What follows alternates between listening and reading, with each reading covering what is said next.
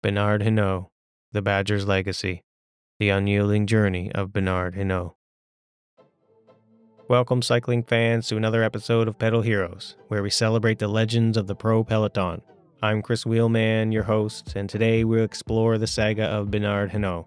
Known as Le Bleu or Le Badger, a moniker which reflects not only his combative racing style but also his gritty resilience.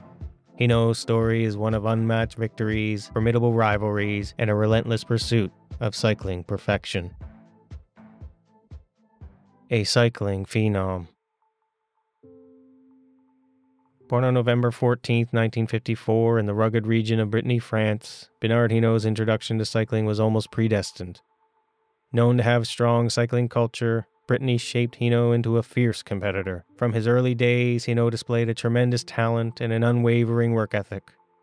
This quickly resulted in him ascending from local races to the professional circuit by 1975 at 19 years old. His early career was marked by rapid success, signaling the rise of a cyclist who had the potential to redefine the sport. Hinault's blend of physical power, tactical shrewdness, and an almost unrivaled pain threshold set him apart from his peers and struck fear into his competitors. A legendary palmarès. Bernard's career achievements are nothing short of legendary. His name is etched across the records of cycling history, highlighted by dominating the Tour de France with 5 victories in 1978, 1979, 1981, 1982, and 1985, conquering the Giro d'Italia, winning 3 times in 1980, 1982, and 1985, and success at the Vuelta a España with 2 wins in 1978 and 1983. This made Hinault an annual favorite to any Grand Tour he pinned his number on for. Further cementing his status as a world-class athlete, he has victories in the UCI Road World Championships in 1980 and many triumphs in one-day classics, including Liège-Bastogne-Liège in 1977 and 1980, Ghent-Wevelgem in 1977, La Flèche-Wallonne in 1978 and 1983, Giro de Lombardia in 1979 and 1984, Amstel Gold Race in 1981. This further illustrates his skill across different race formats and all race conditions. The Warrior's Path.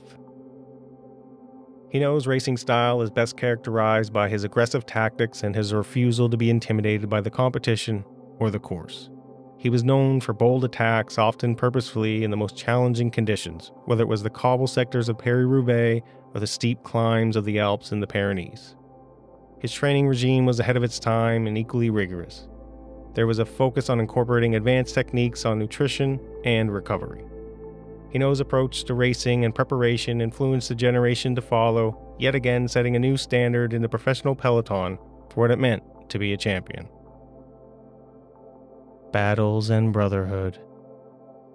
Throughout his career, Hinault engaged in memorable rivalries that captivated the cycling world.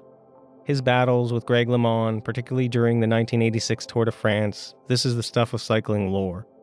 It successfully blended fierce competition with an underlying respect that defined the era.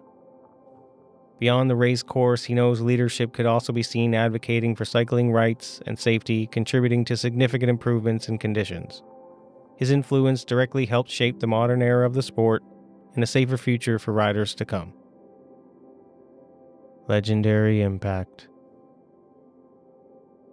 The legacy of Bernard Hinault transcends victories and confrontations. It's found in the enduring image of a cyclist who embodied the spirit of competition, who raced with heart and soul, and whose contributions have left an unforgettable mark on the sport. Hinault's story is a testament to the power of adaptability, the importance of passion, and the unyielding pursuit of excellence. For cyclists and sports enthusiasts alike, his career serves as a reminder to what it means to compete with integrity and determination. As we conclude this journey through the remarkable career of Bernard Hinault, let's reflect on the lessons of his legacy.